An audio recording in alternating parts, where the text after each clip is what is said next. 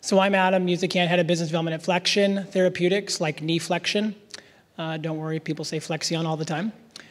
We are a 300-person biopharmaceutical company based outside of Boston, Massachusetts. So thanks to the Alliance for having us present this year again. And thanks to all of you for avoiding the allure of the San Diego sunshine to stay in the session.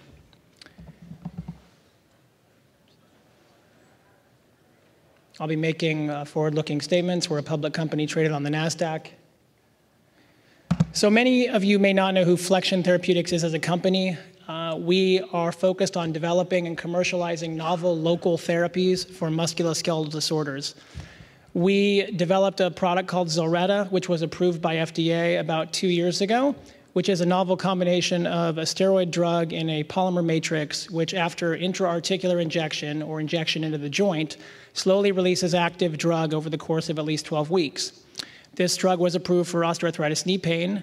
We built a commercial team and launched it ourselves in the US, and we are now expanding the label for Zilretta with additional indications like shoulder and hip osteoarthritis. I'll talk very much about our FX201 gene therapy candidate, which is a helper-dependent adenovirus that expresses interleukin-1 receptor antagonist in the setting of inflammation. Now, you may be wondering why helper-dependent adenovirus versus something like AAV, and I'll show you some data to support our choice. We're on track to initiate clinical studies in the US by the end of this year. Another pipeline entrant that we added last month is FX301, which is a small molecule sodium channel antagonist combined with a novel formulation in a thermosensitive hydrogel, which, when you inject it around a nerve, is a liquid at room temperature, and when it's injected into the body, becomes a gel, acting as a drug release depot. And we believe FX301 will provide 3 to 5 days of analgesia following surgery and spare or preserve motor function to get patients up and out of the surgical suites faster. We are financially in a good place with nearly $180 million in cash on the balance sheet at the end of June, and we did a recent debt financing to add to our balance sheet as well. So just to touch briefly on knee osteoarthritis, this is a serious disease. This is a big disease. And just in the last few years, over 15 million Americans have been diagnosed with knee OA.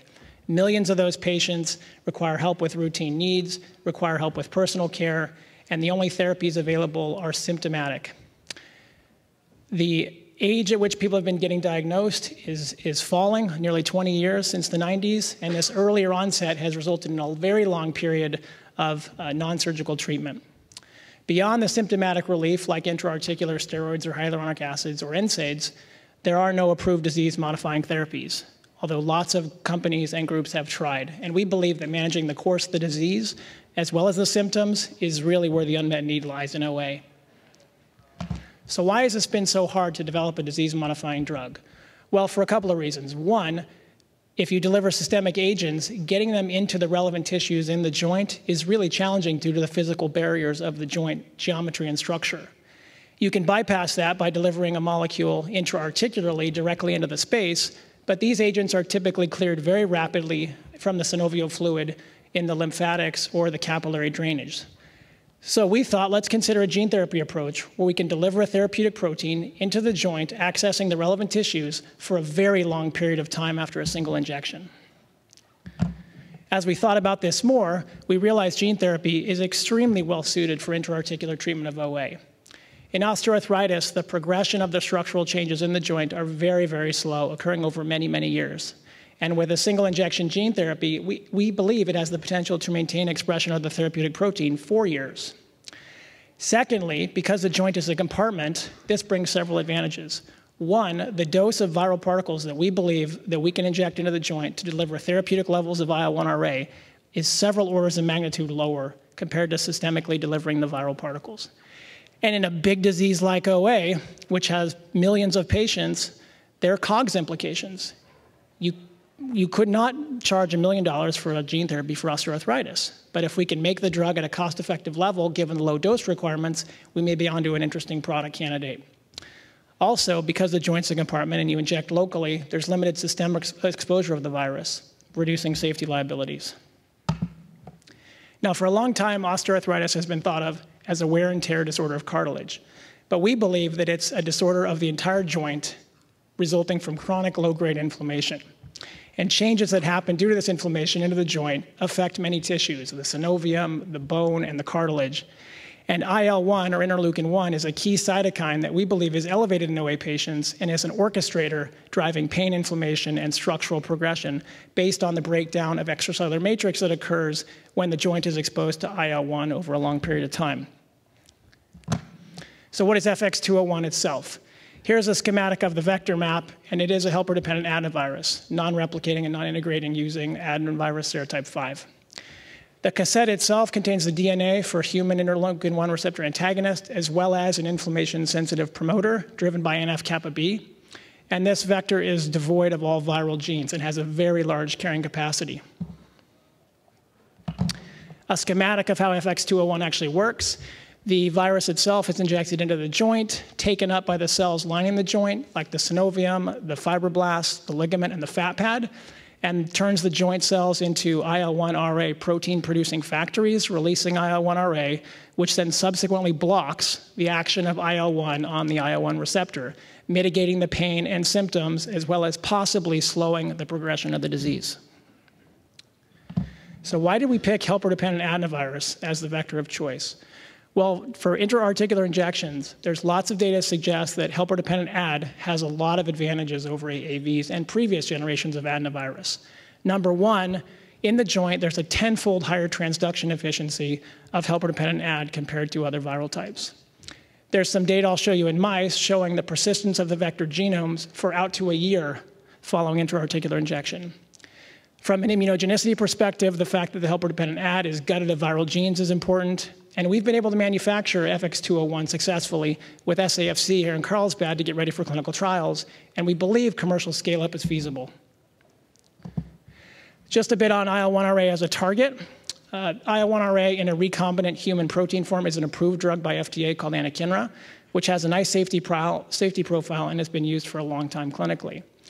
In many, many preclinical models of OA across all species using a variety of different delivery types, IL-1RA has shown benefits to reduce pain and function, as well as slow the progression of disease in the models.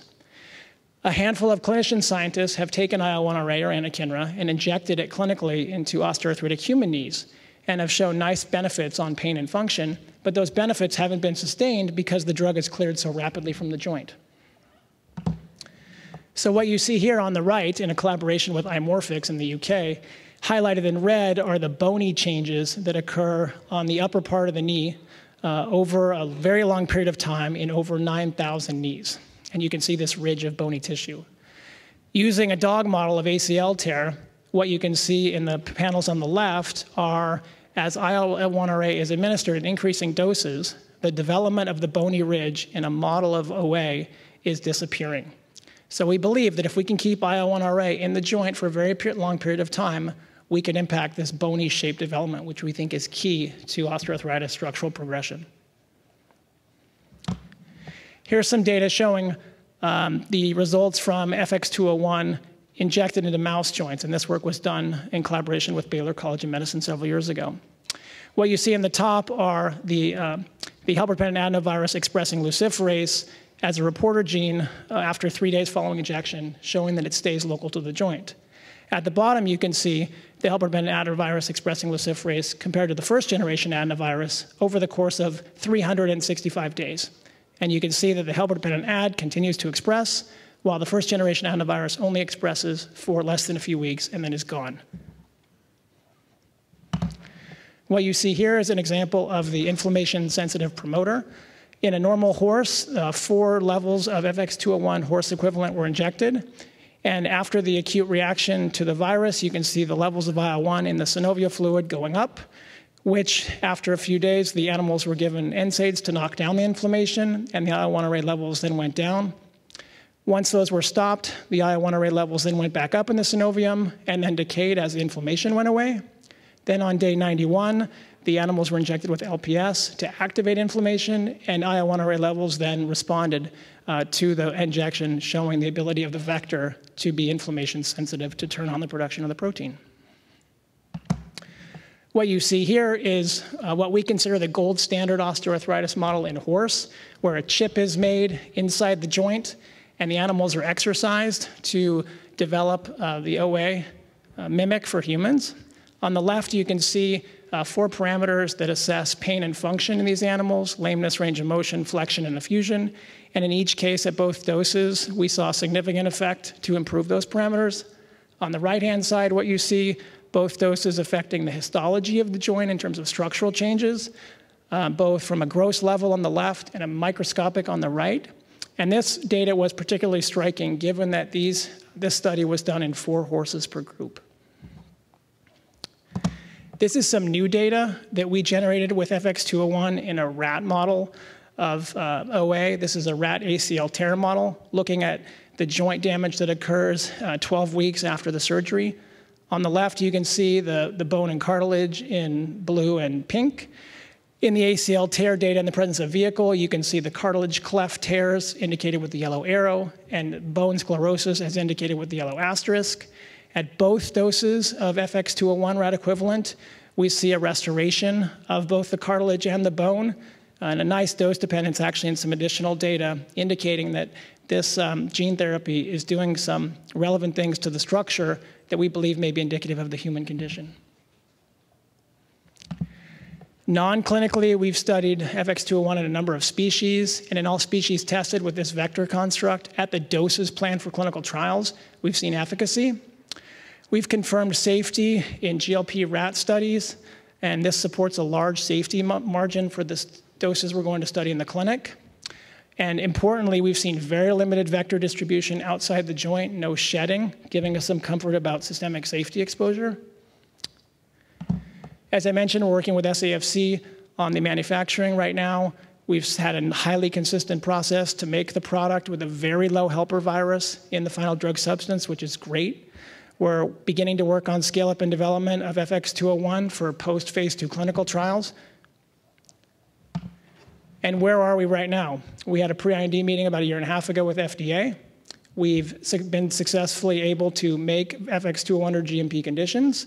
That's been completed. We've done the IND-enabling non-clinical studies and shown good efficacy in a handful of models. And we expect to initiate first-in-human clinical studies in NEOA in the US by the end of this year. Thanks.